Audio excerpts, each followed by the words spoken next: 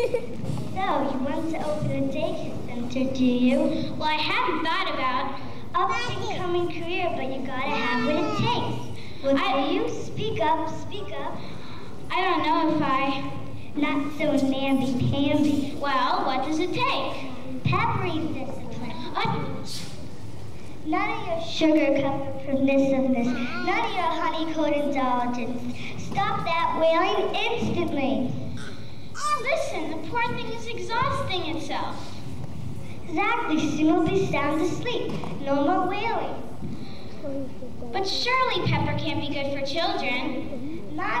Nonsense stimulates cognitive growth, makes all the little brain cells stand at attention. But if they're always sneezing and are exhausted...